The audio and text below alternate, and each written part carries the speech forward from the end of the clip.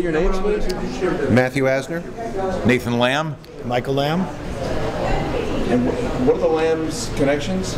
It's my father. He's my son. I'm actually Nate's illegitimate son.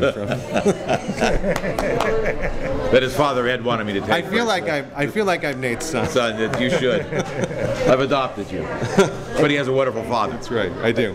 What's your profession? I am the cantor of Stephen S. Wise Temple, and a voice teacher, and a dean of the Academy for Jewish Religion, California, and a movie producer. A movie producer. And a record producer. And what did you do with this film, 100 Voices, yourself? I'm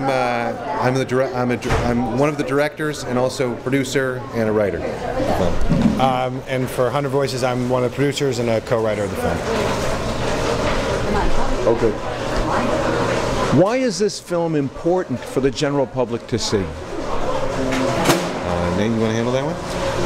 And then maybe I'll have it go. The film is about reconciliation. The film is about acceptance of the fact that we're all brothers. It's a paradigm shift from what we had 65 years ago. Here we are, a world 65 years ago where the Jews and the Poles had a different narrative they were telling. Jews lived in Poland for 1,000 years. And so here, if we look back 65 years ahead and look back, maybe some of the people who aren't talking now, maybe it's a paradigm shift will happen. We'll look back and we can also be in dialogue and feel as if we are brothers and sisters to those who are now our enemy or those who we perceive as being enemies. That's one of them. The second important thing is to see that John Paul II, a man of goodwill, a great man, the head of the Catholic Church, extended his hand to the Jewish people, and when he went to the Western Wall and put a prayer in there, that was an invitation for the Jewish people to accept actually a repentive moment in the way that the Church had dealt with the Jews over 2,000 years. How much more so for us to accept his hand in friendship. So it's not really about a Jewish, Catholic, Jewish, Christian film. It's a film about how people deal with their own narratives and listening to the other person's narrative. And so the film has a universal appeal based upon that. Plus we deal with music, and music is the vehicle. Music is the conduit for which we try to tell this story. And I'll add a third. When we began making this film, and it became very apparent as soon as we set ground on Polish soil, that this film had to be about life, not about death. So everything about this film is about life and about what once was, the life that once was, and how it still exists in the people in the film, and they captured it so well on the Warsaw stage, the Opera House stage. I also think that in terms of what it means in terms of how Jews perceive Poland, I think it shows that it's a much more complex relationship than we wanted to see it as sort of a black and white, as sort of it's a very anti-Semitic place, where the truth of the matter is that there are a lot of degrees within there. I think that the thing that I sort of learned in the process in leading up to this film was is there anti-Semitism there? Of course there is. But there is a segment of the population at that time that was really interested in helping save its Jewish population. And I think now that there's a segment of the population that's interested in helping preserve that and help bring it back. And I think that's part of what makes it interesting. I think that Janusz isn't just one individual story. I think he's a representative of a segment of the Polish population that does feel that loss, and that I think for the Jewish population, I think it's important for us to see that we can't lump it all in and say that there's only one way to perceive Poland in our relationship to it. What would that first way be?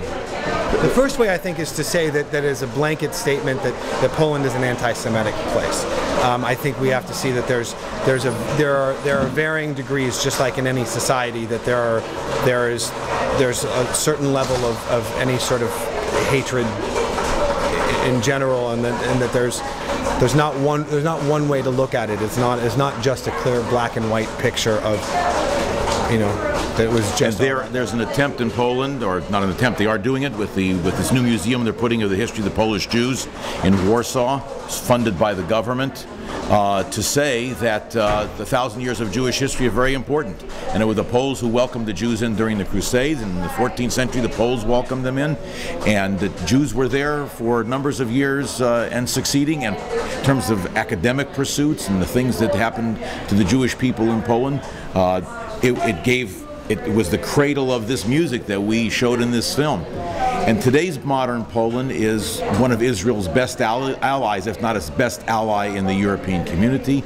And the dialogue, and they are aggressively pursuing this dialogue so that they confront their anti-Semitism of the past, and in the future teach their children and teach their generations yet to come that led to nothing for Poland and led to nothing good for anyone. And so I give them a lot of credit for what's in store for them. So the film deals with that, and we try to tell the narrative sometimes from their side as well. Well, I think one of the things, and it was really one of your biggest intents, and was that I think us as Jews, in a lot of ways, we look at something and say, look at all the things that they didn't do to help. And sort of we lumped it in and say, oh, you know, it was you know, the Poles were just as as complicit in all of it. And the truth of the matter is, instead of saying, look at all the people that didn't do things, let's honor the people and praise the people that actually did do something, that took the risk. And I had a chance in the last couple of years to meet some of the relatives of some righteous Gentiles.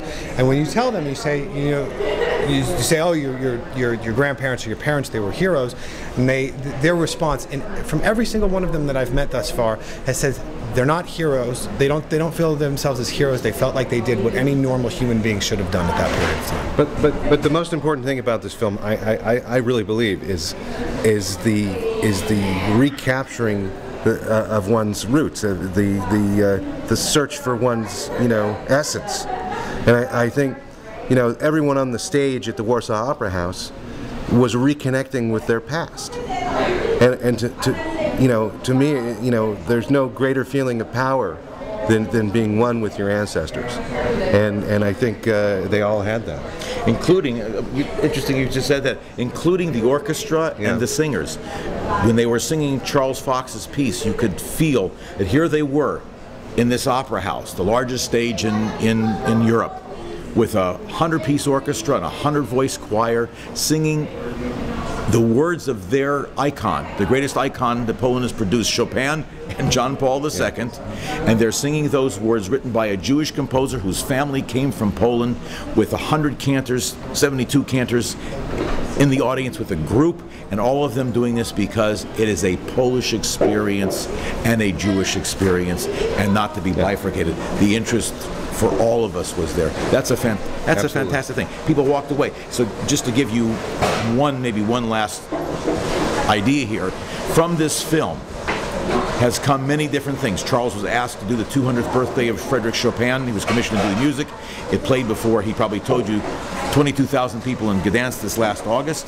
I just received a phone call from the American Embassy in Lithuania that in Vilnius, they also want to commemorate the fact of the Jewish contribution. Vilna was part of the Polish Empire, but they want to commemorate the loss that they feel for the Jews that they had there. Vilna was the Jerusalem. Vilna was the center of Jewish academic pursuits, and now they want us to come back there and do something similar this coming summer to commemorate that.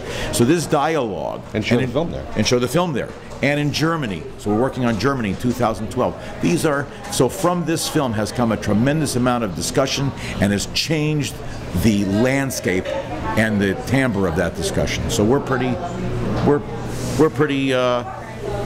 happy that we did something that has some value and will change human behavior, we think, in a little small way, but nonetheless, if people can get along better, that's what it's about. Good. Okay.